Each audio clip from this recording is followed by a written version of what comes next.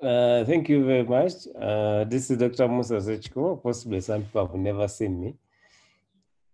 I've lately become so old because of the lockdown.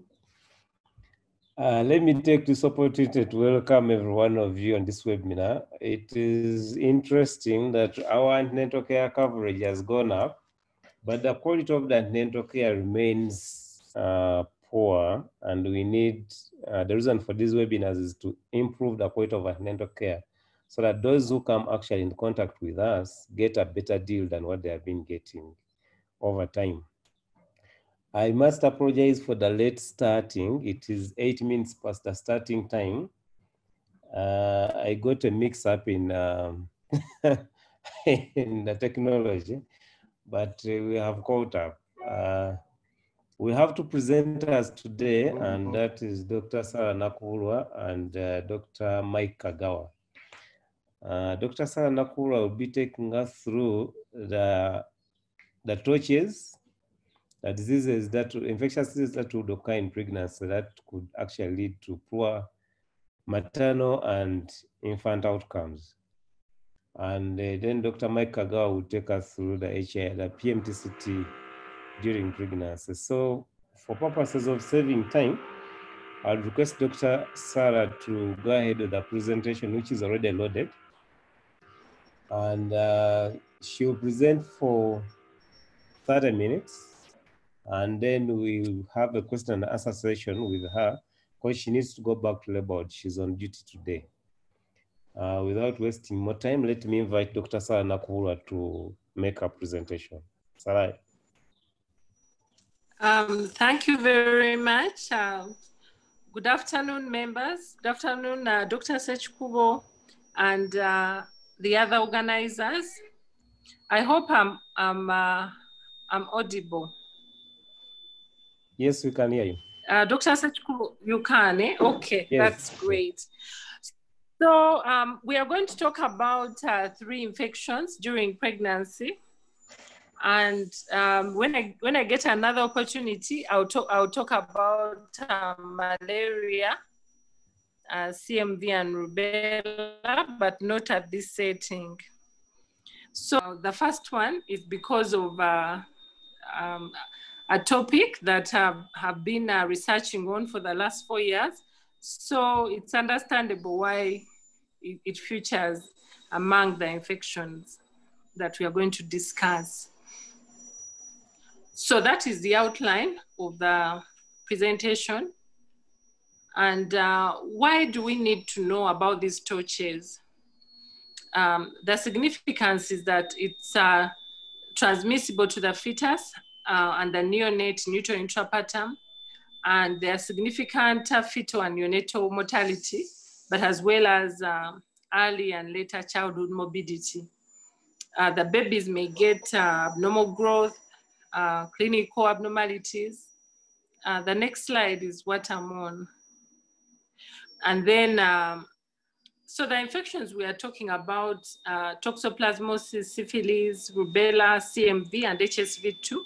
And as I've already informed you, we are going to first talk about the first 3 for today. So what is a herpes simplex virus type 2? Herpes, it has 2 types, herpes simplex type 1 and type 2.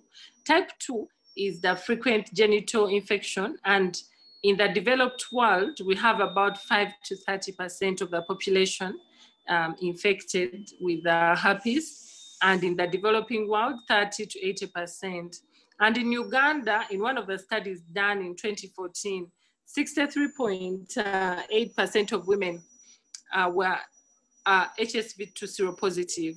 And in Mulago Hospital, in one of the studies done among patients who were HIV positive, who had known HIV status positive and negative, it was 67.2, where 60% was negative for HIV negative women, and almost 80% were HIV positive women. So herpes simplex is quite prevalent in our setting.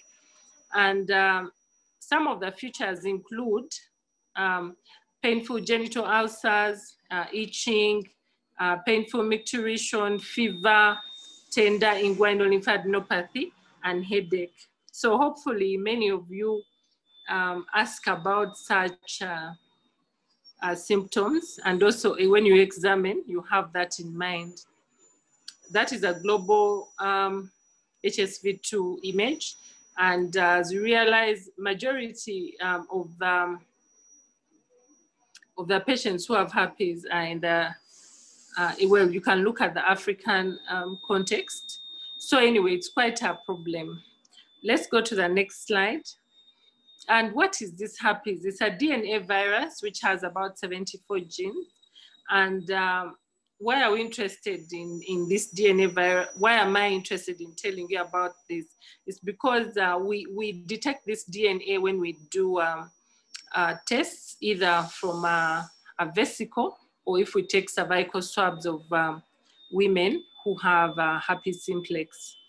And this virus also has a tegument which has short actin-like filaments. It's indicated in the picture. And it also has an envelope which has 600 glycoprotein spikes. And these are those glycoprotein spikes, I've talked about them so that you know that these are, we test in the serological tests, antibodies to those glycoprotein are the ones that are used to detect HSV2 or even HSV1. They are type-specific serological tests. So when this infection comes, or a woman is infected, you can have a primary infection where you get the other symptoms. I told you about vesicles, which eventually may ulcerate. But many times, the women may clear the infection because of their immunity. But when they get pregnant, or if they're immune compromised, there's reactivation because the virus hides in the sacral plexus. And then during periods of immune suppression or pregnancy or other causes, then you have these viruses coming reactivated, and they can infect the baby, but also cause other perinatal as well as obstetric poor outcomes. So what are some of these adverse outcomes that we are talking about? HSV2 may cause preterm delivery via the cytokines. I'll show you a picture on the next slide of how this happens. And there's also neonatal HSV2 transmission, which is related to viral shedding in the genital tract. When there is a virus in the genital tract, it may be detectable. And when it's detectable, we say that person is shedding virus in the genital tract. And herpes can also lead to weakening of the membranes, causing premature rupture of membranes. And it can work alone or with other genital infections. So this is the next slide talks about how adverse outcomes may come about with genital infections. Can you show the next slide, please? Yes. So we have, if we have infections like herpes or other genital infections, you get leukocytes response, receptor activation, and then there are cytokines that are released such as tumor necrotic factor, interleukin-6, interleukin-8, and these may release prostaglandins. Of course, I think many of you still remember some of these prostaglandins, the fact that they'll cause preterm labor, but also they release proteases which can dissolve membranes and lead to rupture of membranes, as well as collagenases. And that cascade can lead to preterm delivery and other undesirable outcomes, especially from the preterm delivery. Okay, so that was about some of the things that can occur if membranes ruptured. Apart from preterm labor, you can get infections to the mother, to the baby. The babies may score poorly and they may need to be admitted in the NICU. They may get other infections as well as they may even die. So it's quite serious. But what can we do about it? So during pregnancy, well, even in non-pregnant women, if someone got herpes infection, we can give antivirals. One of the mainstay of treatment is acyclovir, which is a nucleoside analog. And when it's given to women, it reduces genital shedding of herpes and thus neonatal transmission. It works by selective inhibiting HSV2 DNA replication. If someone has ulcers, which are visible, you would give at any stage acyclovir 400 milligrams TDS for 10 days. But otherwise, whether someone has ulcers or not, studies many studies have shown that you give, if you give suppressive acyclovir 400 milligram TDS from 36 weeks, you will reduce the incidence of the babies getting herpes simplex. Other drugs include famciclovir and valacyclovir, but we do not have, they are quite expensive. Acyclovir is cheaper and it still works. If someone has ulcers, genital ulcers, or if in the third trimester, it will be better to deliver by cesarean section, prevent the baby getting herpes simplex infection. But if there are no lesions and someone took acyclovir, then vaginal delivery is safe. And we obviously avoid invasive procedures during labor. So, yeah, so that was about herpes simplex. Then we go to toxoplasma. Toxoplasma gondii, what is this? It's a protozoa that is available and it infects humans. It's acquired usually during childhood. And if it's acquired for the first time during pregnancy, then the babies can get infected. And where does this infection come from? It comes from domestic cats and other hosts, which we don't necessarily see, but the cats, we have them in our homes. And then also, you can also get it if you eat poorly cooked chicken. The chicken would have been infected from the oocytes as well, which were from the cat or other animals. And then these two are the source of infection in humans. And about 10 to 50% of adults aged 15 to 45 years are seropositive for T. gondii. I don't have the figure for Uganda. So what does it cause? It causes an acute maternal infection, which is usually asymptomatic. But sometimes you can have mild fevers, chills, sweat, headache, myalgia, pharyngitis. Anyway, similar to some of the symptoms we don't want to get during this period of time. So lymphadenopathy is also common. When should we test women for toxoplasma? If the mother has a fever and you find she has adenopathy, especially cervical adenopathy, and you don't have another cause of it, but also if you have a scan and the baby has some features of congenital toxoplasmosis, such as intracranial hyperechogenic foci, when you do a scan, we should read what some of the radiologists report. And if there's some bit of calcification, then maybe you should test the mother to see. And how do you test? You do a serology, or if you have, well, we would test serology. But if the baby was sick, or if the mother is sick, you can also do PCR on blood. So the risk of, why are we interested in toxoplasmosis? Because there's a risk, in case a mother got infection in the third trimester, then the baby can easily get infected. But also when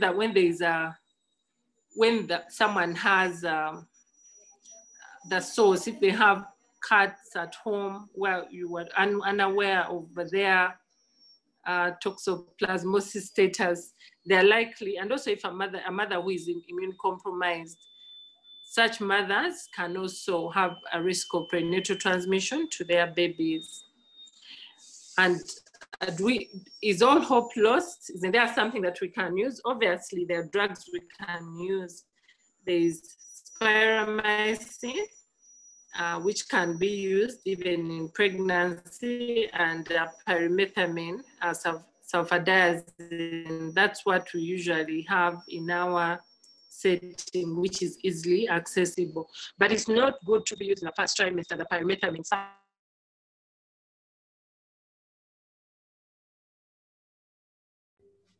We are losing you. The diagnosis, this drug, but then it would be good to give a folinic acid to try and prevent.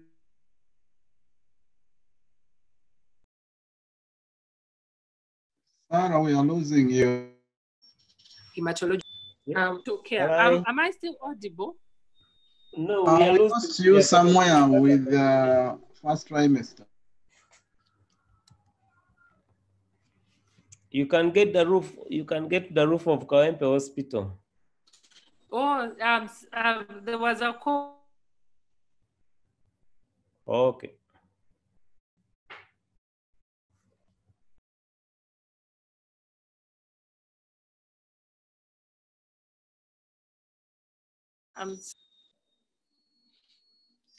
Dr. Ssekikubo. Yes. Can I continue? We can hear you now. Okay, I'm sorry. I don't know how to block phones when I'm on Zoom. Anyway, so what about the prenatal care of patients? It's routine, but of course, if there is a diagnosis, then we need to treat. And congenital toxoplasmosis does not affect the timing or route of delivery, but we may need to do tests of the placenta when the placenta comes out. And then if the baby is symptomatic, then we request the pediatricians to come and take over. And we should give them the mother's history and serology. And obviously they will examine the baby's eyes and the central nervous system. And they will, the diagnosis will be by serology of the baby's sera and PCR of the CSF if the baby has neurological signs. And the mainstay of prevention would be to avoid the sources of infection. That makes, if you to eat food, it should be meat, it should be well cooked, not these some of the menus where the food is rare, where it's half done. So our third infection is syphilis.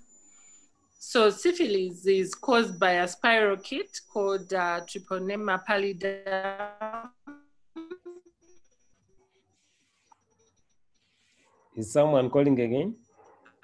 And we are interested in it because it also has a risk of placental infection to the fetus. Yes, but I've blocked. So am I still hard? Yes. That next time I'll try and use the laptop. So syphilis, it's also prevalent.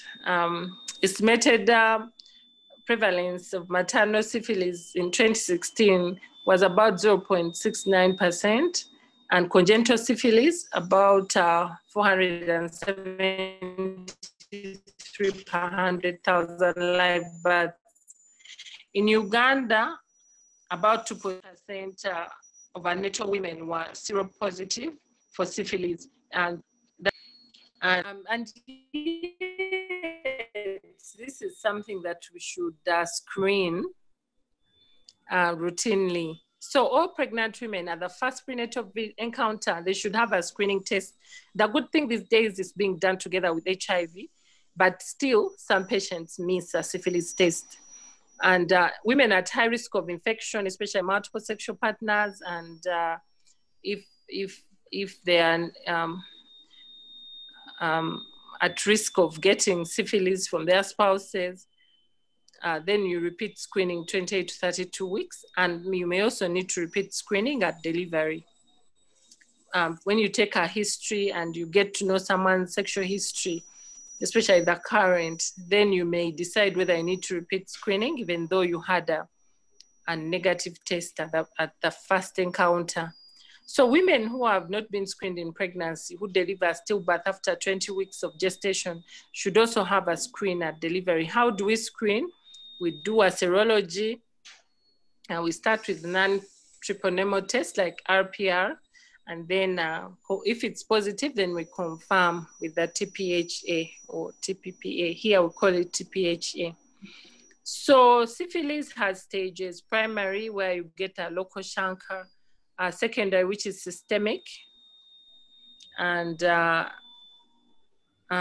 latent, where it may be for over a year with or without symptoms. Tertiary, where there are cardiovascular symptoms, or where they have then neurosyphilis is also, it comes in the later stages. The mainstay of treatment is benzathine penicillin 2.2 on each buttock, and you get 3 doses. Usually the most adequate treatment for syphilis. There are other drugs that can be used. On the next slide, erythromycin, ceftriaxone, you treat for about 14 days, azithromycin. But also Kawempe is tricky. Can I hear? We can hear you. Can you hear me? Okay. So, but what is key on this slide is that erythromycin and azithromycin do not cross the placental barrier completely. So the baby is not effectively treated. So when you treat women during pregnancy with these non-penicillin regimens, the babies need to be treated. So the pediatricians need to be informed so that the babies are given treatment for 10 to 15 days with penicillin. Okay, so again, as we said, syphilis has complications, which we'll talk about later, but also sometimes the treatment of syphilis may precipitate a reaction, Jarisch eczema reaction. Maybe Dr. Kagawa will pronounce that for me better. But this is sometimes an acute febrile reaction accompanied by headache, which happens due to a cytokine storm due to death of the spirochetes. And so that may precipitate preterm labor and even fetal distress. And the management, you just support the care. But even syphilis itself has its own problems. It causes miscarriage. The next slide.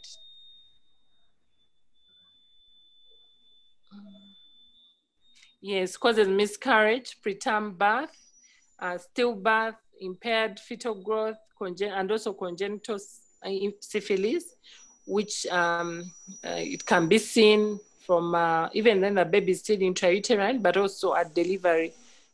At delivery, you can see a necrotizing phoenicitis, but also the baby may have a fever. But intrauterine, you could see hepatomegaly for the baby or signs of hydrops, but can also cause the baby to die. Pregnancy monitoring, pregnancies with syphilis, the next slide, could be managed, should be managed by both obstetrics and infectious disease specialists. And for the obstetrics, we need to scan at 20 weeks. If a mother, if a baby has features of hydrops because of syphilis, then you may need to deliver. But otherwise, the pregnancy can be monitored if the baby is fine. Can you hear me still? Hello? Yes, we can hear. I can hear you, Nimbarara. We can hear you, but it seems we've lost the slides. The slides went. Just a minute. I think I'm fixing it. Can we have the slides?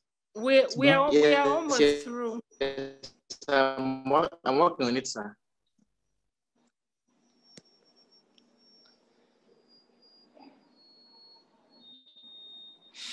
Okay, but what I was saying is that if a baby is showing congenital syphilis and the condition is worsening from scan, intrauterine, when you do a scan, but otherwise the pregnancy proceeds as usual, and any delivery is as obstetrically indicated. But a mother who presents and her TPHA is positive in labor, we should treat, but also the babies should be given treatment, as I've already said.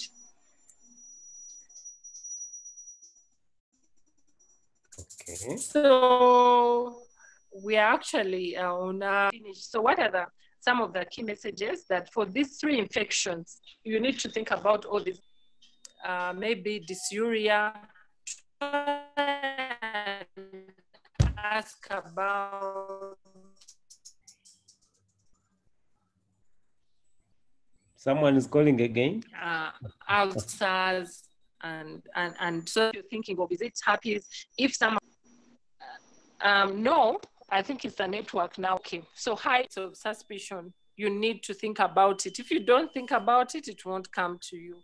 We need to educate women on prevention. Some of the preventive measures, condom use, treating the partners or partner, and then we need to screen for routine infections such as syphilis, especially per national guidelines. It's one of the infections with herpes. It's a history, depending on if someone has an explained history and examination. If you find someone has an explained cervical lymphadenopathy, then you're thinking of, could it be toxo? If someone has history of genital ulcers, maybe then you'd think of herpes simplex. So there is targeted screening because the tests are not there in routine practice, but you can access them in case the patient has an indication for testing. Then you need to treat those who are positive. You need to monitor the pregnancy. You need to work with the pediatric team and infectious disease specialists. So we will continue the discussion, but otherwise, thank you very much for listening. Thank you very much, Dr. Sarah, for the presentation. It has been a whirlwind. You might present in almost. Sorry. There are some questions which need answers. I've heard some old man's voice. That was a salon in Imbarara. The first one is that the laboratory diagnosis of herpes simplex, how available is it to look for the DNA, or are we using serological tests? Okay, so many labs in town can be able to do in-house PCR tests in case somebody has a genital ulcer. If you take a cervical swab, and then the serology can also be done, but most around $10. We've lost you there again. The PCR costs, serology costs around $10, and the PCR costs around $25. So the PCR is quite The network keeps fluctuating. But it's available. Okay, can you hear the answer? I beg pardon? Did you hear the answer? Partly. We hardly heard you. Yes. Okay, so serology serology and PCR are available, but they are expensive, especially in labs in Kampala. Like MBN lab can do the serology, and the labs in the medical school, like immunology lab, can do the serology. Serology costs around $10. PCR costs around $25 US. All right. Yes. Then the next question is that how do you ensure adherence of that? How do you ensure that patients can adhere to erythromycin given the high pill burden? Interesting question. The best treatment would be penicillin, and it's an injectable, and you're sure the patient gets it. That is why even in literature, they even try and desensitize people on penicillin. For example, you give them oral penicillin and manage them in case they get a reaction, and hopefully they can be desensitized. But otherwise, if we are not aware of the desensitization regimen, and if we don't have allergy specialists. Boot camp. This Saturday we have it's like a party kind of workout. Oh no. Okay. Such a workout, how?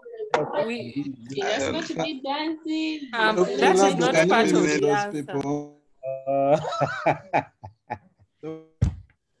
Please, let's Can come back. you mute those people at the party? So the adherence is tricky. That's why people, the literature emphasizes penicillin. I don't know whether you heard the part about trying to desensitize using oral penicillin. Yes, if we can talk to some allergy specialists to teach us that part. But otherwise, you counsel someone that this is serious, what can happen to your baby and what can happen to you. You can tell them about the different stages of syphilis, as well as the complications, starting from first trimester to even the baby getting syphilis. The next one would be a general question, but I don't know whether I can leave it for Mike Kagawa because he's still around. How have we organized the delivery of these services, prenatal, intranatal, and possibly postnatal, given the challenges of COVID-19 now? I can leave that to Kagawa. Maybe what I can All say right. to that is that maybe I'll answer it later. Yes. You want me to answer it right away? Yeah, no, Okay. you can answer it later because we'll have more time with you. Sarah might be leaving. But the other question would be that is Bethacin still in use, a single dose for syphilis?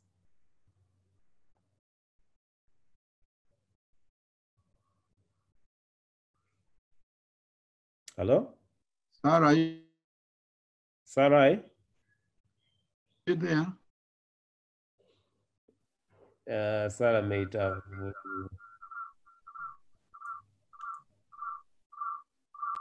Sarah might have escaped. Sarah might have escaped.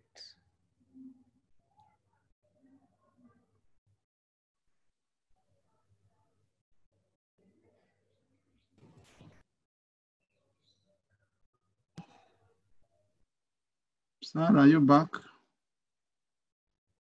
No, Sarah might have gone. Do you have her somewhere? But she seems to be talking. Hello? Sarah, we can't hear you. Okay, in the interest of time, let's go through the remaining questions, I think, with Mike. But this one was supposed to go to Sarah. If the RPR or the VDR are positive and you do not have a TPPA, what do you do? Mike, do you have an answer? Maybe what I can say to that is that if you take a good history and there's evidence of previous treatment, maybe you don't have to treat, but I would probably think that if there's no evidence of previous treatment, you may have to treat based on those findings. So, Musa, you can supplement, but that's my view. Yeah, the mainstay of diagnosis of syphilis was actually the RPR and VDR test. which were non-direct tests. And eventually we morphed or we grew into the direct testing. But the treatment used to be actually based on the non-direct test. So if the RPR is positive and you do not have a way of confirming the direct test, please go ahead and treat. And in some laboratories now they have moved away from VGRL and RPR, and they're now really doing as a first test for syphilis using the TPPA.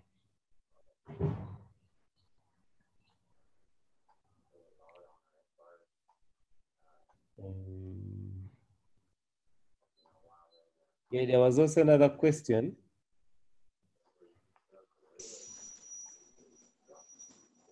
At what gestational age would you give benzapine? Mike?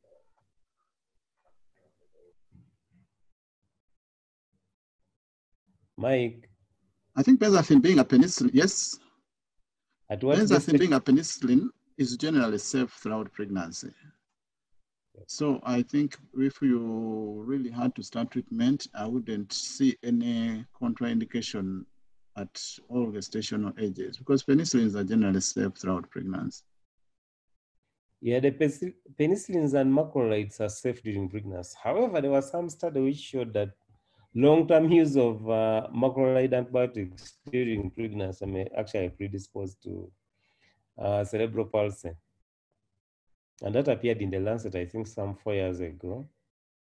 But of course, syphilis, we have said that the mainstay of treatment should be penicillin-based, especially in our setting.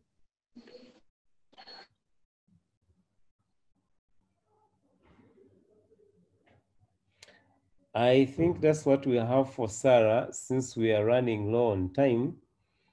Let's get the presentation from Mike Kagawa to be starting, and we listen to his presentation. Thank you very much for keeping with us.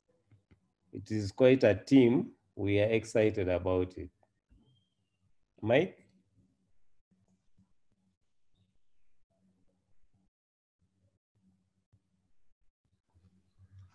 Thank you, Mike, Musa.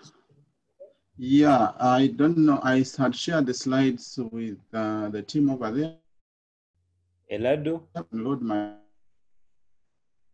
slides all the same. Elado, do you have the slides? Let me share from this side.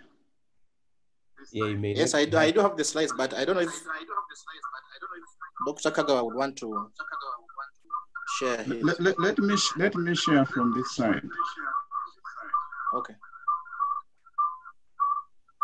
And who are you keeping busy? Well, who is keeping you busy? No, I'm very attentive, sir. You have some background noise, eh? Yes, sir. Let me work on it. Okay, colleagues, I was requested to share with you something on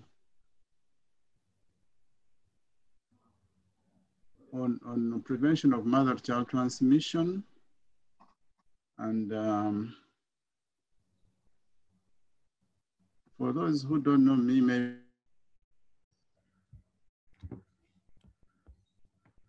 you better put on my video so that I don't know, they have to put on a mask. Mike, you might have to put on a mask. But I guess I don't have to put on a mask. Anyhow, let's go through this. And I don't know whether you can see the slides. Yeah, we can see them. Okay. So this is going to be our presentation outline.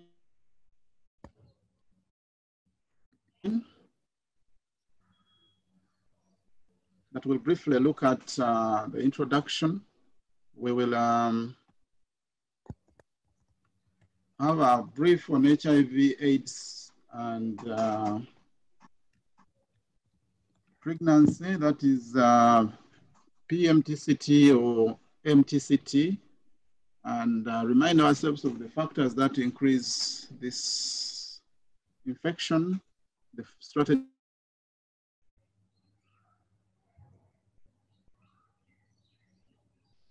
Is your internet also a problem? Because we can't hear you now.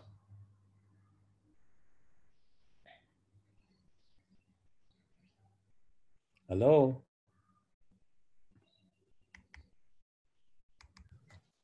Mike? Just for prevention. We are losing you. We can't hear you.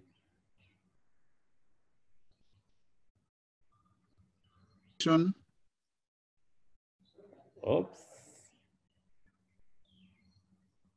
Mike? I got interrupted, but I think I'm back. Can you hear me now?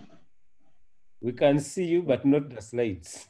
And also The slides have gone off. Let me share them again. I don't know, something went wrong. Can we share from this side? Maybe Aladu can help.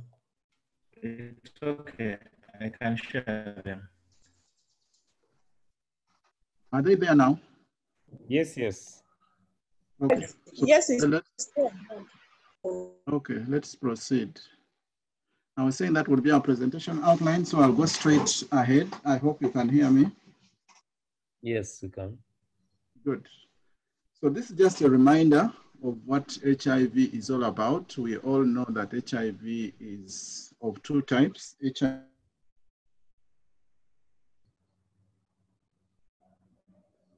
HIV1 and HIV2, and the virulent and easily transmissible compared to HIV2. And then we have how we define HIV infection, HIV disease, and AIDS, whereby HIV infection is presence of HIV in the bloodstream of an individual with or without symptoms. And then HIV disease is when they show symptoms. And finally, AIDS is when there is overwhelming signs and symptoms of disease. These are things we know. Next is this immune profile that we all need to be aware of, especially if we are going to talk about mother-to-child transmission. In this graph, we have three graphs that you can look at. We have a tracing for the viral load, a tracing for the HIV antibodies, and a tracing for the CD4 counts. As we all recall that immediately after infection, the individual gets a viral spike, which the body tries to control, and it brings it down, but not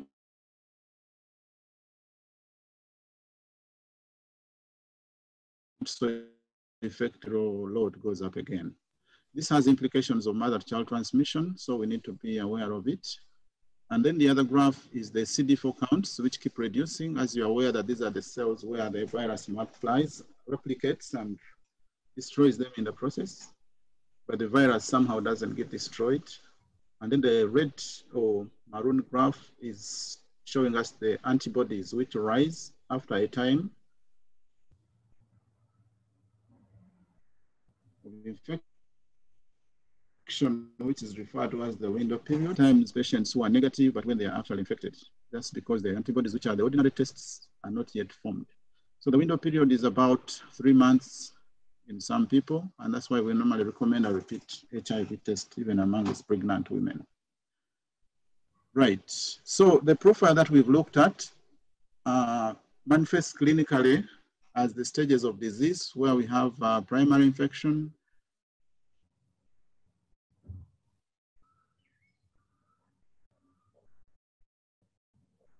we can't hear you. Clinics into AIDS. That is, what is happening? Your network. You can't hear me still? We can hear you now. Okay, I'll take off the video. Maybe that will make life a bit easier. All right. You can hear me, Musa? Yes, yes. Right, so I was just saying that what we have seen in this graph is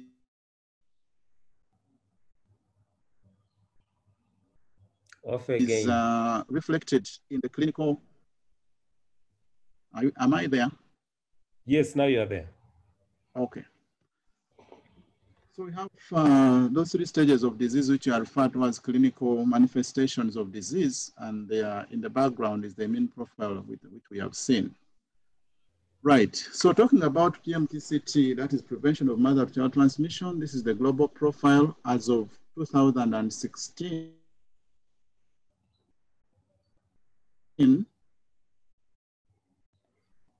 and you can see that in transmission rates, a coverage of about 88% of mothers who can access PMTCT services, and about 8% of the baby as the prevalence.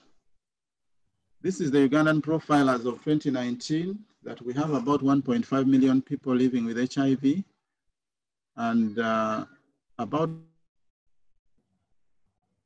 5.8%. Today we have about 53,000 new infections and 21,000 AIDS-related deaths. In Uganda, the ARV coverage is about 85% among adults and 65% in children. Now, looking at the 1.5 million people living with HIV, you'll realize that about 4% of our population is pregnant women. So you can work that out to see how many pregnant women are living with HIV in Uganda, and who are affected more than the older women, especially women in the reproductive age group. This is how big the problem is, that of all new infections of HIV that we've looked at in the previous slide, about 18% of these are in children as a result of mother-to-child transmission. And about 90% of infected children would have acquired this infection from their mothers. Use of unsafe blood transfusions and maybe sharing of sharps. Talking about mother-to-child transmission, we all know that transmission can occur anytime during pregnancy, it can occur during labor and delivery, and it can occur during breastfeeding. And most transmissions actually occur during labor and delivery, and early stage and late stage disease. If you refer to the graph that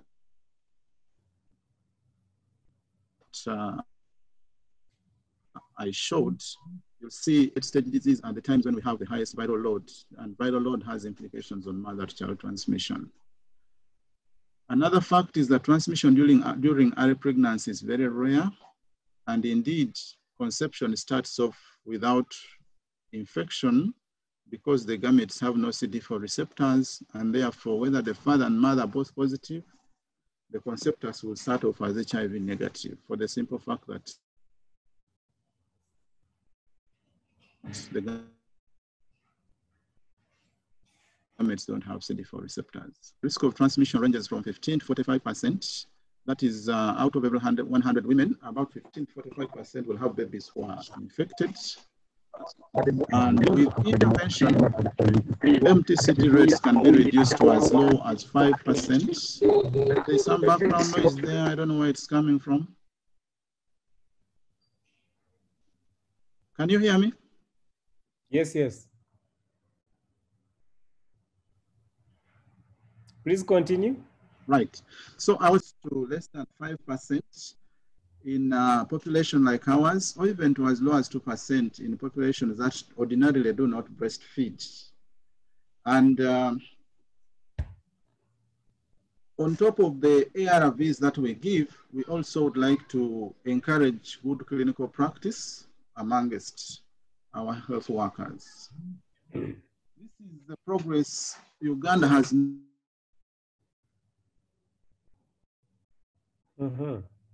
made in terms of the 1990 targets. I'm thinking that we all are familiar with the ministry, but as of data from 2019, we have, on the first 90, we have reached as high as 89%. So we are almost hitting the target that 89% of all infected people are aware of their HIV status. And 94%.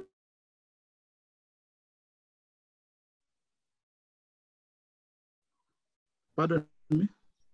I thought it is 89% of the population know their HIV status. Hello? Wow. We can't hear you now.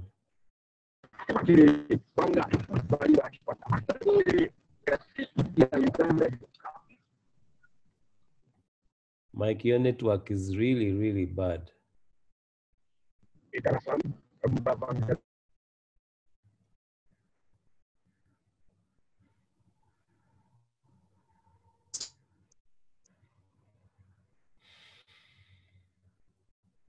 Mike, we lost you.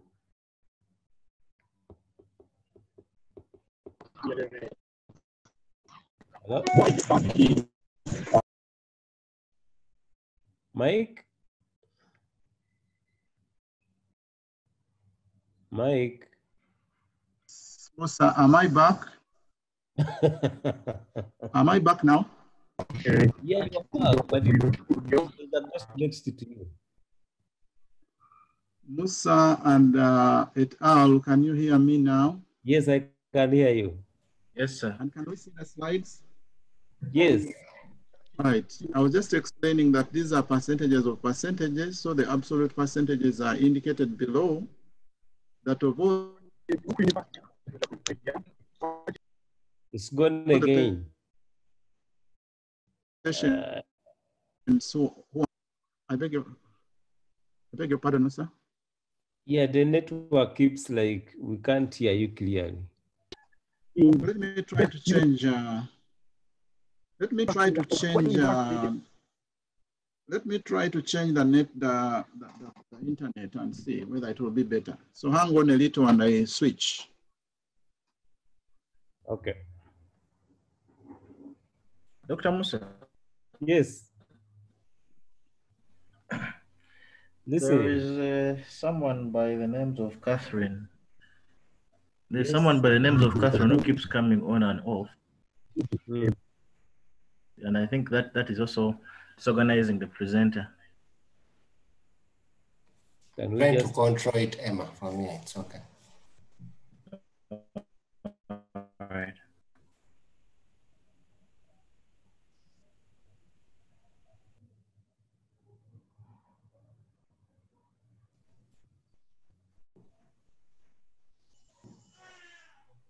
members, let's just take a minute and wait for Mike to come back on air. He's trying to switch the service, the internet service provider.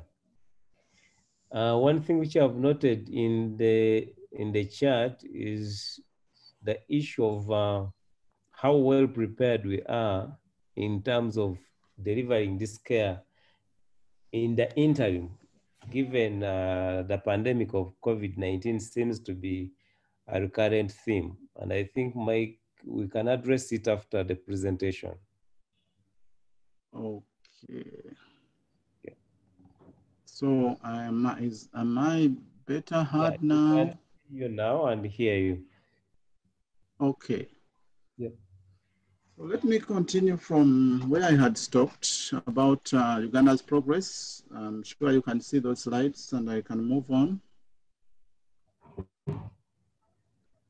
Like I said from the earlier presentation, that the women are disproportionately affected.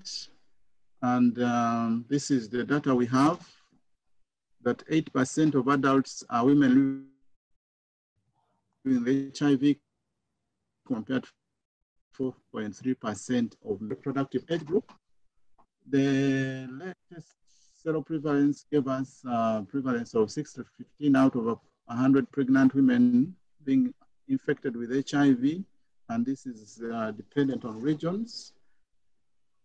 At its peak, we had an annual infection rate of about 25 to 40,000 babies getting HIV from their mothers. And with the introduction of option B+, this has been brought down. As of 2015, the annual rate was 3,400, and as of 2018, the annual rate was about 466 per 100,000. So we've made progress, and we shouldn't lose this progress, this gains that we have made. Confuse us. The 3486 is of how many? Is that an absolute count? Per 100,000 annually. Okay. Because it appeared like it's an absolute count. No. Okay, thank you. Continue, please. Right. Now, one of the challenges, if you look, see the last slide, the last point, it tells us that at the moment,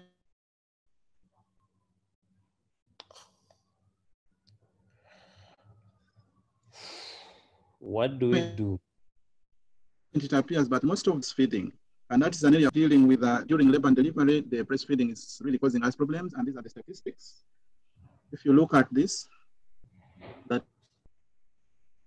the transmission rate is as low as 1.1% at 6 weeks.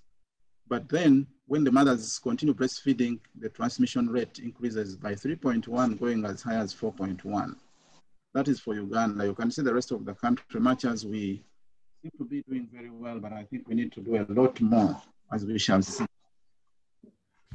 Now, this is how to address and how to deal with some of these challenges of mother-child transmission. This slide shows us that during pregnancy, we have factors that increase transmission and how we need to address these factors. I'll run through this slide because I'm aware you can see what is being shown, but the high vital load is a big problem. Therefore, all mothers should be on ART. We also should be reminded that new infections during pregnancy lead to viral spike, and that viral spike is a commonest contributor to mother-child transmission. Therefore, we need to prevent new and reinfection. And there's also the issue of advanced stage disease, if you recall the graph that we showed, and therefore we need to use ART to control this disease from progressing.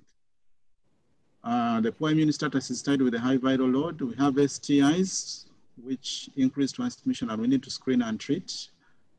Poor maternal nutrition, really we need to improve the nutrition by giving advice and the hematinics that we give. Malaria and maternal anemia are tied together, and therefore we need to prevent malaria by giving intermittent presumptive treatment during pregnancy. Substance abuse has been shown to interfere with the integrity of the blood vessels and therefore increase the risk of transmission at the placental level, and therefore we need to do a lot of behavior change counseling.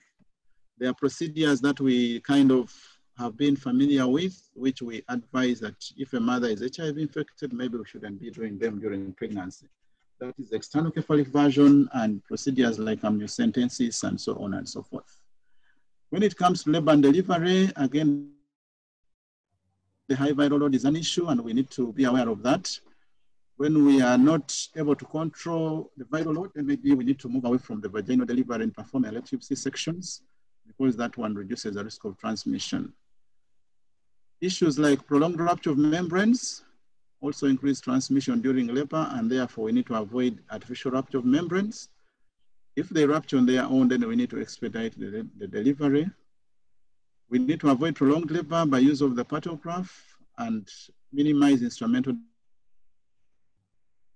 deliveries like the vacuum, which cause trauma to the fetus. Prematurity, we know that infections are one of the commonest causes of prematurity, and therefore we need to treat infections so that babies are not born preterm. Chorioamnionitis, we need to see how that can be minimized by giving antibiotics if there is a rupture of membranes. And then there are procedures we do to the newborn using the NG tube to suction the baby deep into the respiratory system. And we need to use safer methods like the penguin sucker. Again, during labor, there are obstetric procedures which we need to avoid, like the electrodes that can be placed on the fetus, especially if the mother is HIV positive. There's a procedure which we can't avoid, and that is episiotomy, the commonest surgical procedure that is done.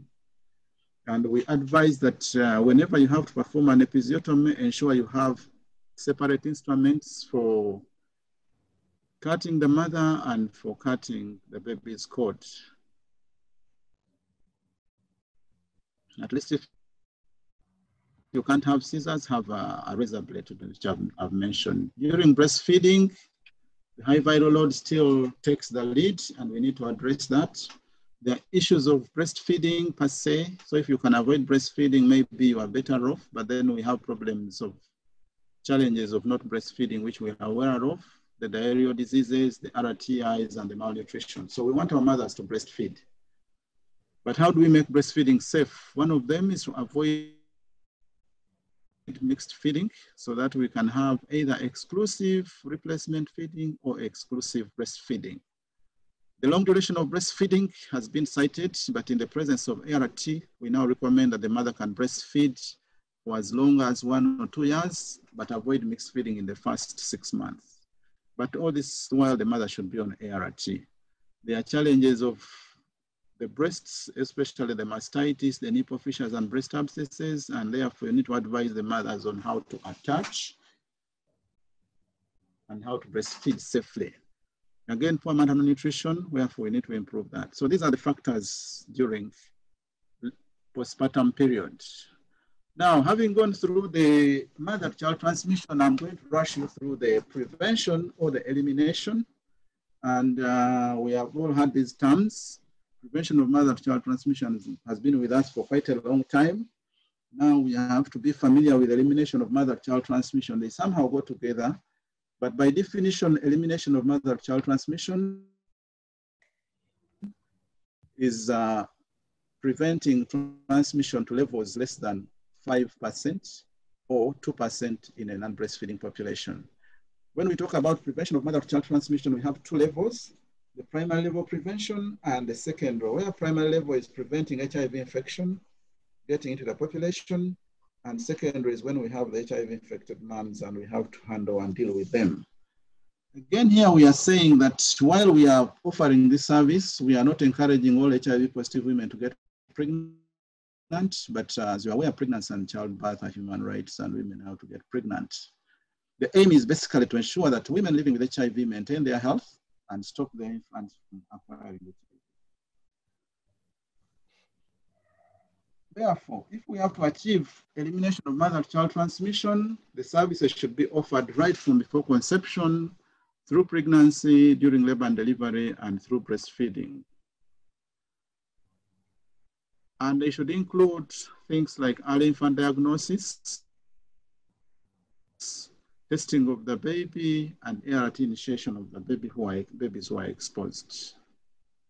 Now, what are the recommendations from the Ministry of Health on how to do these things? There are basically 3, there are 4 approaches which have variously been referred to as prongs or approaches, strategies, or intervention areas. The first intervention area is primary prevention, which I've already alluded to. The second one is prevention of unintended pregnancies, where women should conceive when they are ready. And this calls upon us to also offer them preconception care, as well as treatment of those who have fertility problems. Strategy number 2 is what we know and are familiar with as PMTCT, whereby we have the HIV-infected mother and we want to prevent transmission to the infant. It starts with quality antenatal care, quality labor and delivery practices, and quality postnatal care services. One of the things we have to do here is provider-initiated testing and counseling. That means that we shouldn't wait for the women to ask for the test, but we should offer them the test whenever they come to us at any point. And once we find that they are positive, we assess what care that is needed. Is it ART? We need to offer them adherence counseling and viral load monitoring. We need to screen for STIs, hepatitis B, and prophylaxis against OIs. We have to do the safe obstetric practices that I've alluded to. Provide them with postpartum interventions, which support ongoing ART. Exposed infants to receive ARV and INH prophylaxis, counseling these mothers for safer infant feeding practices, and testing the babies to find out whether exposed babies have been infected or they have been protected. We also need to counsel these mothers in preparation for linking them to continued care, because they will not remain with PMTCT forever. They have to go on to ART and maybe adult ART for the mother, definitely adult ART for the mother, and maybe for babies who may be infected under pediatric ART. So we need to prepare these mothers during the pregnancy period. Prong number 4 is basically provision of care, treatment, and support to mothers living with HIV and their families. I choose to call this MTCT Plus because to me, this is transmission beyond mother-child transmission. Here we are looking at other children in the family, the husband, and so on and so forth. So we have there the package for the mother, the package for the exposed infant, and the package for the other members of the family. Maybe I'll focus on the other members of the family. Here I would like to test all of them. We would like to provide them with ART, TB screening, and OI prophylaxis. We need to discuss disclosure and adherence, and then monitoring the immunity of the rest of the family. Now, this is a summary of what is expected of us as health workers, that at any point in a woman's life, she will be at either of these 4 points. She's either pregnant, sorry, the first one, there's something missing, but that should be before pregnancy.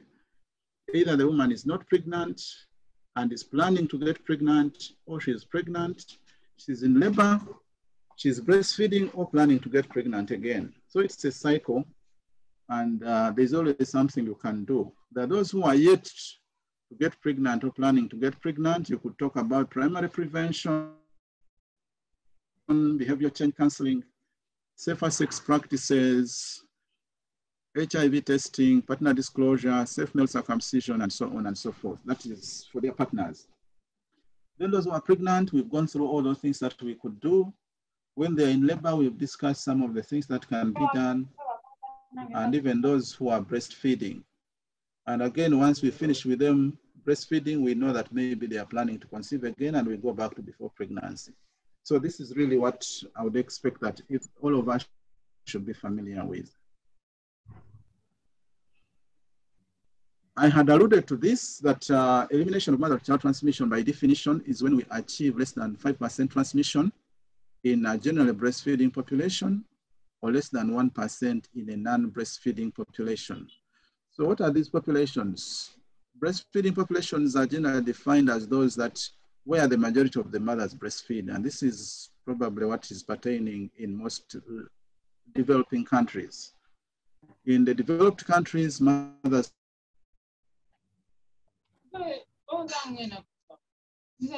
can choose not to breastfeed and do it successfully, and that's where those. In Uganda, we are implementing the test and treat policy, which involves. Can you hear me? Yeah, but someone is writing on your slide. Someone, I don't know who it is. We don't know, but it's okay, continue. All right. So the test and treat policy in Uganda involves providing lifelong ART to people living with HIV, irrespective of their CD4 ART or their WHO clinical stage. It eliminates all limitations on eligibility and ensures that all populations and age groups are eligible for treatment. But it also ensures a uniform community message. If you recall, at one point we had the pregnant women starting and stopping ARVs, and then the rest of the people would never stop. So it was confusing the community, whereby people had to explain what is special with pregnant women who start ARVs and stop. Now we are saying whoever starts doesn't stop. So we now have a uniform community message. And again, the aim of this policy is to achieve elimination of mother-child transmission and syphilis in line with the national 1990 targets, which we've talked about. Now, I want us to discuss very quickly about the ARVs that we have to use. That's going because to be in the next 5 minutes, because the questions are piling. Yeah, I should finish in the next 5 minutes. Okay. So all pregnant women should get ART. And we all know that whether virally suppressed or not, ART decreases the likelihood of mother-to-child transmission. And the goal of suppression should ideally be to achieve maximal viral suppression. And we define viral suppression as a viral load of less than 1,000 copies per ml. What are the benefits? There's decrease in viral replication, there's prophylaxis for the fetus and the infant, and also there's benefit for the woman's health. And yet we all know that childbirth survival depends on maternal survival. Therefore, if we keep the mothers alive, we're likely to keep the babies alive. We should also decrease breastfeeding transmission if mothers are on suppressed regimens. and then the mothers can breastfeed for as long as possible. These are the recommended regimens for adolescents and adults, and I've highlighted the ones for pregnant women. For women who are already on TDF, 3TC, and efavirenz, the recommendation is for them to continue until after delivery at about 9 months. That's when you can switch them to DTG. That is if they are virally suppressed. But if someone is initiating treatment during pregnancy, we recommend DTG instead of efavirenz. Now, when we have our mothers, we need to assess the risk of transmission. And how do you assess the risk to the unborn baby? We have what we can categorize as high-risk mothers, those who are newly initiated on ART in the 3rd trimester, those receiving ART for less than 4 weeks, and those whose viral load is not suppressed. These are high-risk mothers, which means that transmission is very likely to happen if we don't do much. And therefore, we need to closely monitor them and ensure adherence support. How do we handle the babies of these ones? We give nevirapine and for 6 weeks, and for those who are high risk, we give for 12 weeks. Again, we have already talked about the high risk mothers, but just for emphasis, these are people who have not received ART for less than, who have received ART for less than 4 weeks, whose viral load is more than 1,000, and they have been diagnosed in the 3rd trimester. And if the baby comes to us after 6 weeks, that means the baby was born outside and is brought. We need to do a PCR as soon as possible. Start the baby on ART, and then when the results come back, we can switch them to nevirapine, single nevirapine. If they are positive, then the baby is started off on the pediatric regimen. The mother, meanwhile, is started on ART, irrespective of timing for her own health. We need to monitor these mothers. We need to do the viral load initial test at 6 months after starting ART. And if the viral load is less than 1,000, we repeat every 6 months without pregnancy. And if the viral load is more than 1,000, we improve adherence and evaluate. This is still monitoring. I'll skip that one, and then discuss the delivery options as I summarize. There are 2 options, as you're aware, vaginal birth and cesarean section. Before we make a decision, we need to know the viral load or the CD4 count and discuss the mode of delivery that we have. The vaginal birth would be a good option, but the mother should come to hospital at the earliest sign of labor. We use universal precautions, the pathogram, do not rupture membranes artificially unless if the mother will deliver in the next 4 hours. Avoid invasive procedures and instrumental deliveries, minimize the ventouse or avoid it, and you should have a low threshold for cesarean section in the event of slow progress. The cesarean section is indicated if the mother's viral load is unknown or greater than 1,000 copies at 36 weeks, if she has not taken ARVs for more than 4 weeks, and if she has not received prenatal care until after 36 weeks.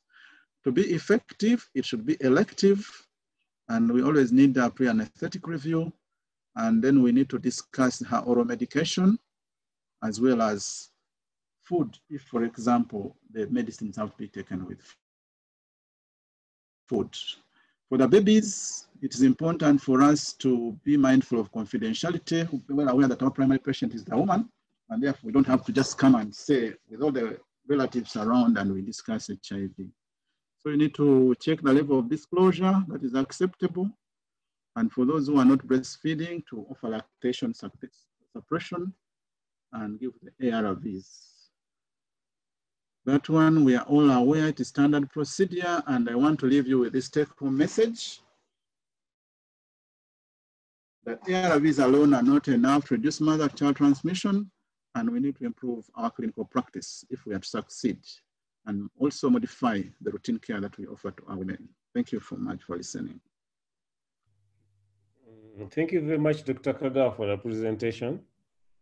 I think there were questions that you have answered along the way, but this is still outstanding. Because there is a question on mode of delivery. is it mandatory that we deliver all HIV-infected mothers by elective science section, even if the viral load is well controlled? I think that has been answered.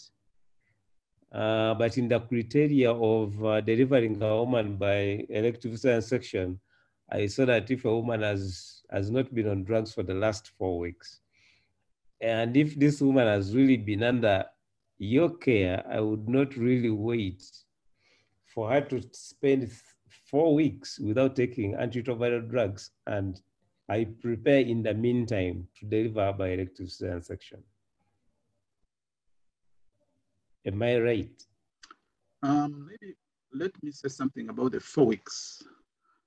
The 4 weeks is, it is assumed that viral suppression will be achieved after ARVs for 4 weeks.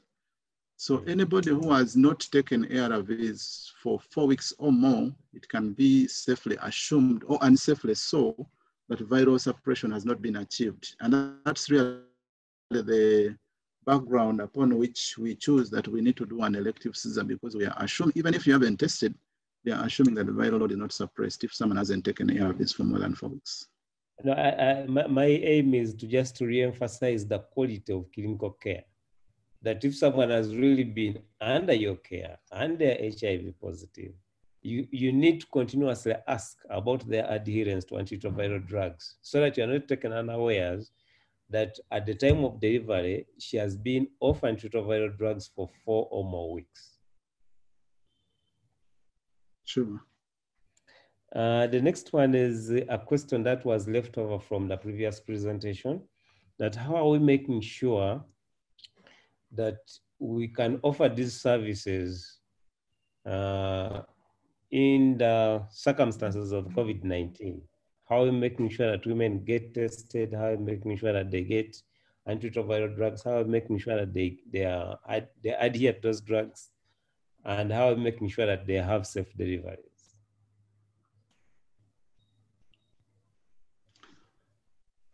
If you recall on the slide which was focusing on prevention of transmission of HIV from HIV-infected mothers to their infants, we have what we call key strategies or key interventions. And I went through them, but I can remind the listeners and viewers. We've talked about provider-initiated testing and counseling. That means that a woman should not go through your hands without having an HIV test, regardless of what time she arrives, whether it is antenatal, whether it's labor and delivery or postpartum. And you realize that that's the starting point. Without knowing the serostatus, we can't proceed. So if you can at least in your clinic or your practice ensure that all pregnant women have an HIV test, that will go a long way. Thereafter, having known the HIV test, then you now know what kind of care you need to offer this woman. And once we've started them on the ART, it's important for us to discuss adherence. It's important for us to discuss disclosure. And it's also important for us to monitor the response to the medicines. With that, we'll be able to achieve our targets of reducing mother-to-child transmission. Of course, with the other things we've talked about, the modified obstetric practices during antenatal, labor and delivery, and postpartum. Yeah, the next question is how can we make sure that women are retained in care? HIV positive women are retained in care. One person was actually throwing around a proposal, can we use biometric information? One of the challenges actually which is affecting mother-child transmission success is retention into care. Now, the literature that is available is that while mothers are pregnant, they are motivated to remain in care, and most of them do. The challenge are those who actually have delivered, and sometimes they don't seem to have a good motivation for continuing in care.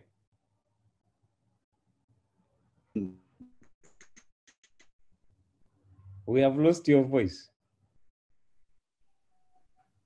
Hello? Yeah, someone interfered with my connection. Okay.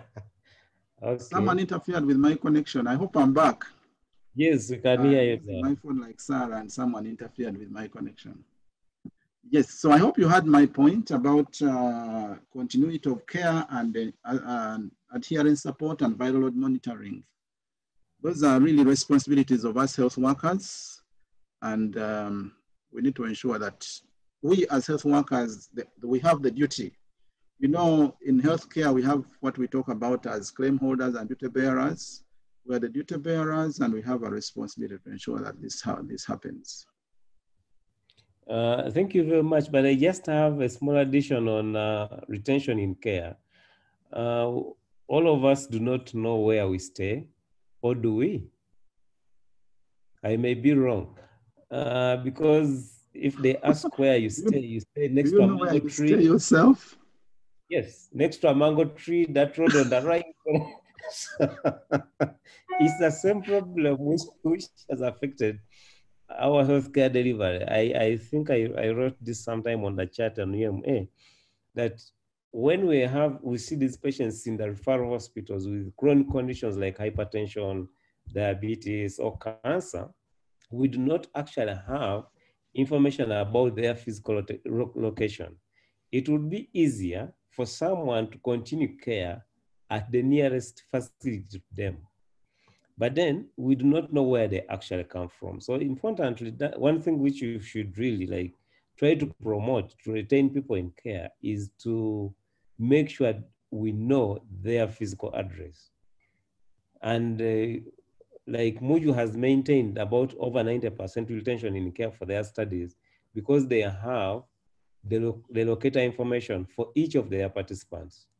And that's what we actually need, so that if someone does not move out of a place A without really updating their locator information, for you to make sure that they are retained in care.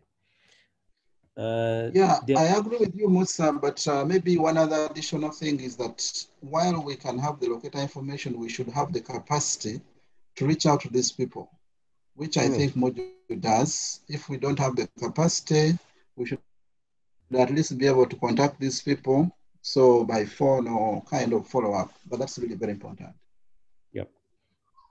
And then there's another question. Why is transition? Musa. I beg pardon?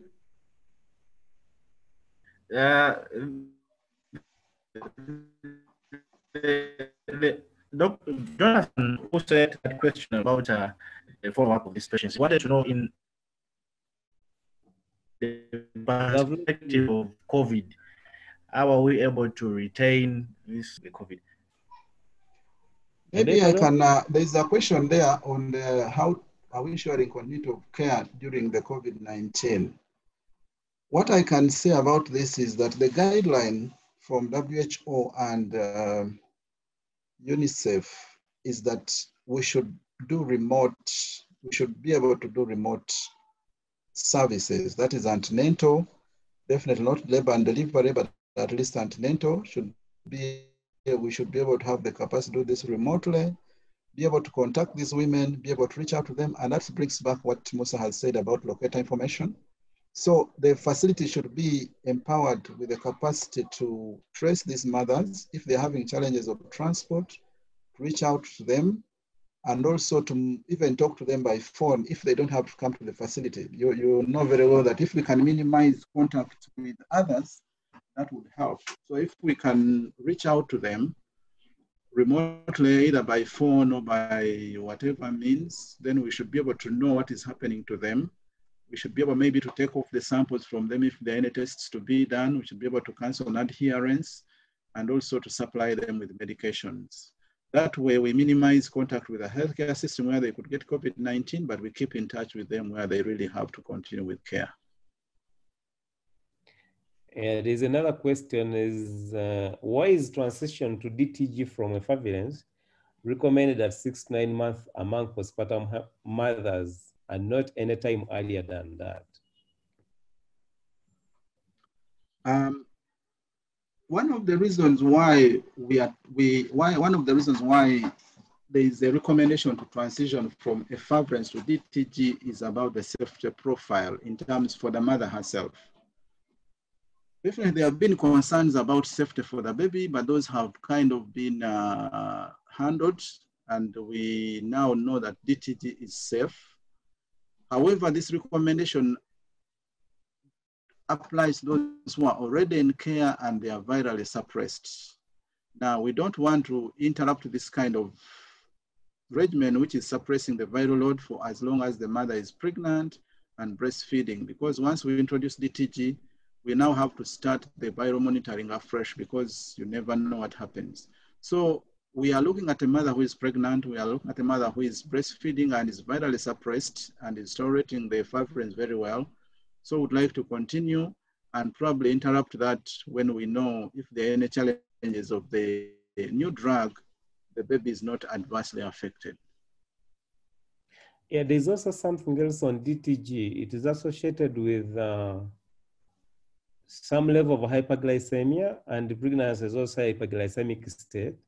So we would wish that possibly initiate the DTG after every effect of pregnancy has actually went off and the woman is almost back to her pre-pregnancy state.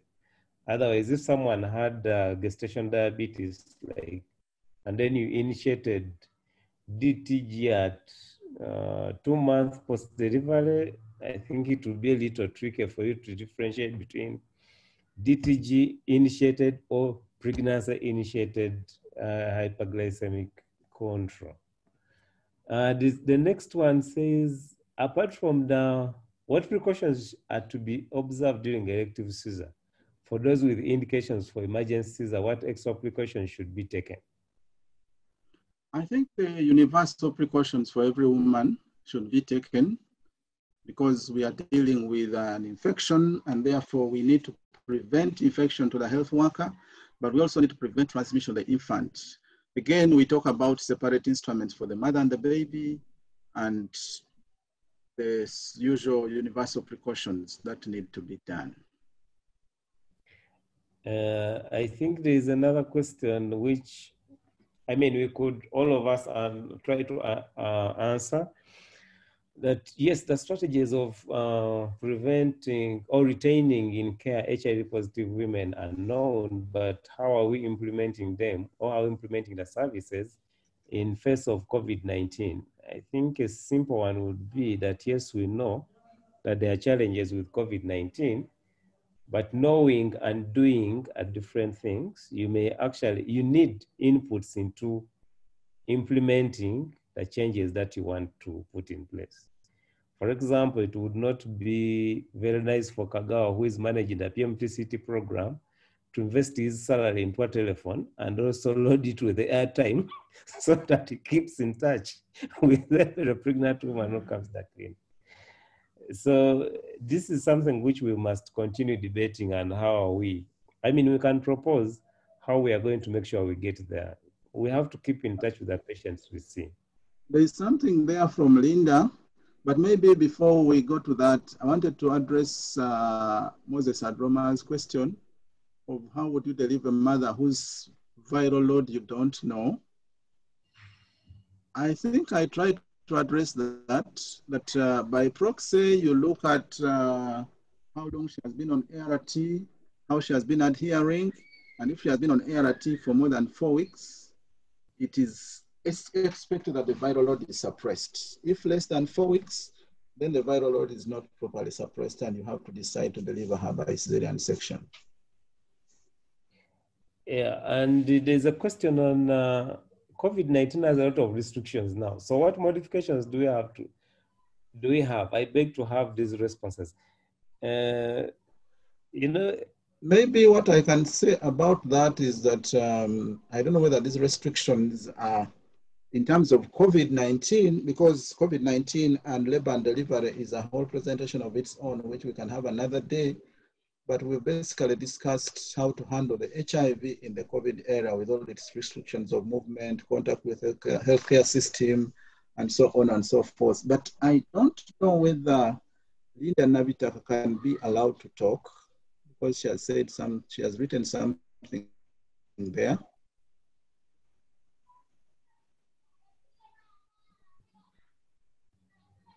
Linda or is Jonathan, whichever of the two.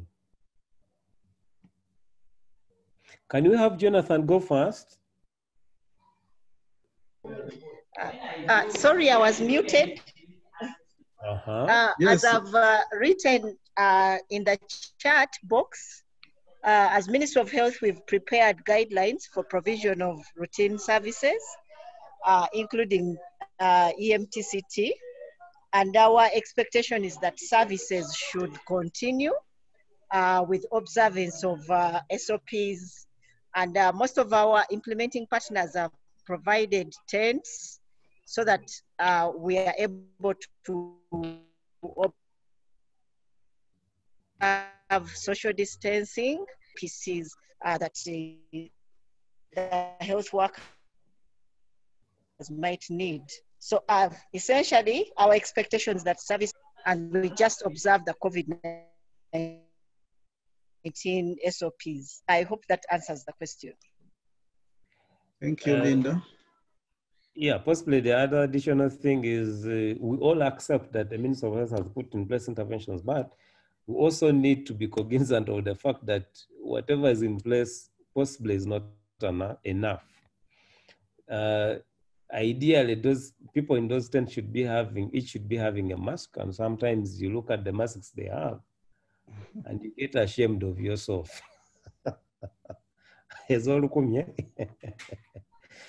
So we still remain to deliver this message that we have to look after the patients great, and we also have to make sure the patients don't come to our facilities and get infected from there. And we also have to make sure that those who come under our care do not actually cause us harm, do not cause harm to the people who are giving them that care. Can I hear from Jonathan? Are you mute, Jonathan? Chair, thank you so much. I really don't have much to say, but I was just wondering about, yes, we have guidelines, we have policies here and there, but you know, the translation of these guidelines and policies into practice is one thing. So I was basically interested on the practicabilities of whatever we have at the level of service delivery. But I think I was able to get a number of key points here and there that people have said, and I'll continue to really get some of these documented, and so that I'm able to know what we are doing exactly for the elderly, for the adolescents, for the young people, and so forth. Otherwise, I don't have much. Thank you. Okay. The bottom line is that we all have to rethink. We all have to rethink the health service delivery model in face of epidemics. Because we have all lived in and worked in health facilities that have little to nothing. It's not uncommon to find the surgeon entering a theater and they don't even have a gown. The only thing they have is a mask, and they don't even have a head cover. So it is, I mean, that's what we have lived through. But that's, that puts everyone at risk. The mother you're operating on at risk, the baby you are delivering at risk, your assistant at risk, and the whole team you're working with. So we really have to rethink how we are going to be doing the right thing to prevent infection spreading within the hospital setting. And one, it is not like all is lost on COVID-19. It is also like nice it came because it will help us to improve the diagnostic abilities in health facilities, especially those at the regional, district, and national level. And maybe in addition to that, we need to also kind of develop locally developed methods of doing things as long as they're within the guidelines. Some of the things may appear so difficult, but you might find they are not very complicated, like the issue of locator information for mothers. Our VHT people can help there, like the issue of contact and telephones. We now have telephones almost everywhere, and we should be able to keep in touch with our mothers. So these are some of the things which can be implemented. Maybe managers would have to facilitate health workers with the airtime. Hopefully we can manage that very well, and so on and so forth. So this can be really locally looked at, because sometimes the guidelines from the center need to be modified to the context. Yeah. Dr. Musa. Yes. I'm listening. Dr. Musa, there was a hand from Wisewa Kosam Godfrey. And then there was a hand from a Bon Chris, and then there was another hand from FIDA. But I think they put them down. Maybe if you could give them a chance to. Wisewa, can we hear from you?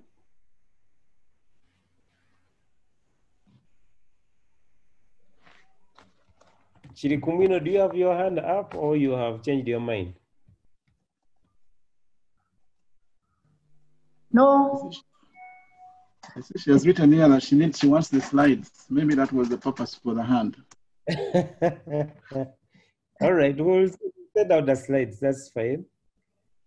We had a hand from Wisewa. Do we still have it? Do you have a question?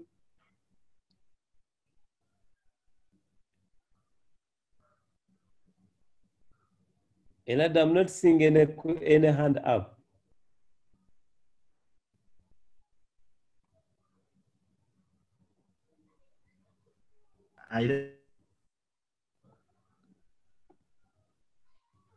And I think we have exhausted what we are supposed to do today.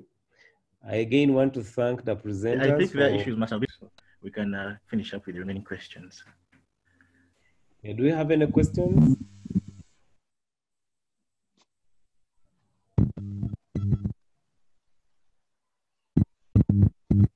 We don't seem to. Sheila, can you type your question, because it seems talking has become problematic. Sheila, you are mute. You could type your question. She's mute. Sheila, you are mute. We can't hear you. But I think she can hear us. To talk, I could see her trying to talk, but then there seems to be a network problem. Sheila, can you type the question? There was a question for Dr. Nakubulwa, which... can you please type in? Which was pending. I don't remember what it was. No, it was about the preparations for COVID.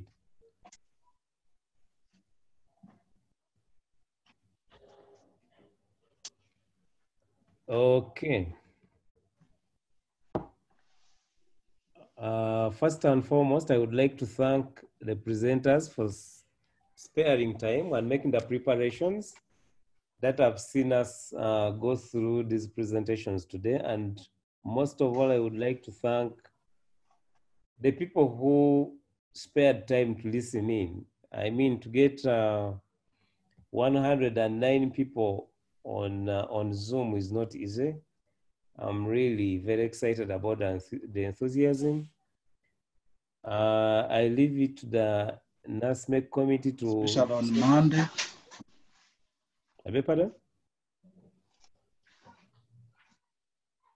I leave it to especially on Monday. Especially on Monday for people to attend this many. It is not usual. I'm really excited about it, and this is a way possibly we are going to have to live with if we are to improve communication across ourselves.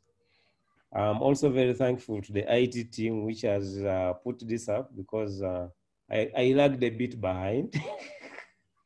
I could not find where I'm supposed to be, yet I was the convener. So it was a bit of a challenge. We look forward to having more interactions in future.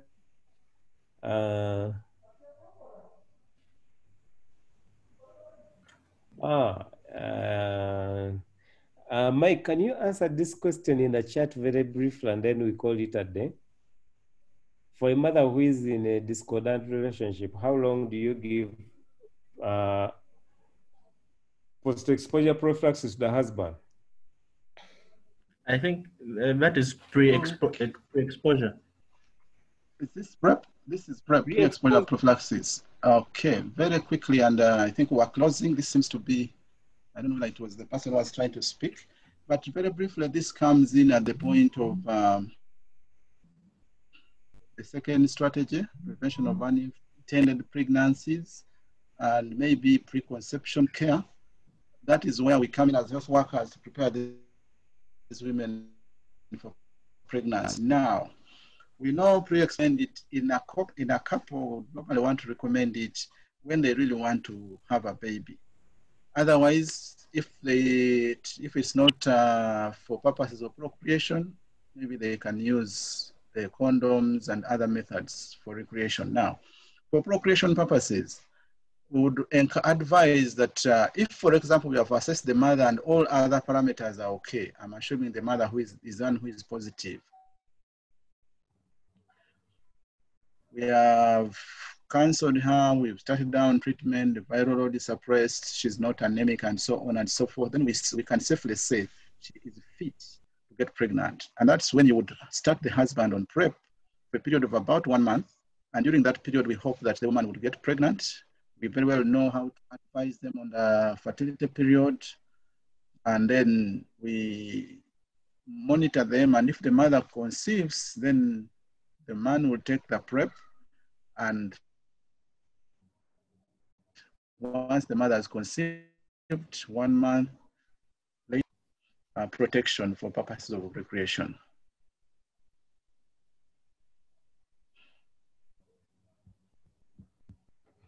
So you don't advise I that hope, the man... Doreen, I hope I've answered Doreen's question. So you don't advise the man to take antiretroviral drugs forever?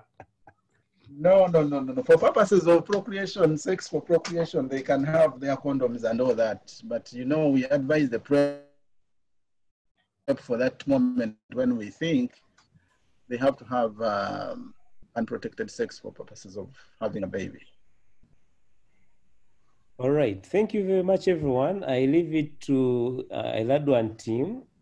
We have come to almost 10 minutes before the end of the hour. I think I'm very grateful that we have covered both topics.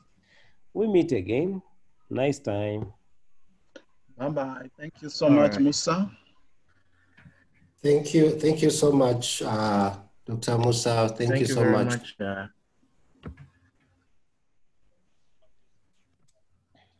I think Dr. Kajimu, you can close the session. All right. Just want to thank you for the presentations, Dr. Mike, Kagawa, Dr. Sarah, and Musa for moderating this session. I just want to make a few announcements before we all exit. We have, this was our 4th webinar in a series of 5-part series. We'll have our very last webinar next week on Monday, and we'll be talking, sharing the most recent research and publications around antenatal care period. So please join us again next Monday, same time, 2 p.m. You can use the same link that you used to join if you signed up for both webinars, or you can register again for next Monday's webinar with the same registration link that is sent to your email. I just want to emphasize that we send out the recordings and presentations in form of an email. I noticed for some people, because we are sending bulk emails, they might go to your spam or to promotion email. So please just cross-check. If you're using Gmail, check in the promotions content. You will see an email from National Safe Motherhood. If you haven't received, we'll still keep updating our contacts and see that you get all the recordings. We haven't sent out the one for last Monday, but it will come out in due course as well. Thank you very much. We thank you for participating in these webinars, and have a good day. All right, thank you. Thank you very much, the presenters. Over and out from Mbarara.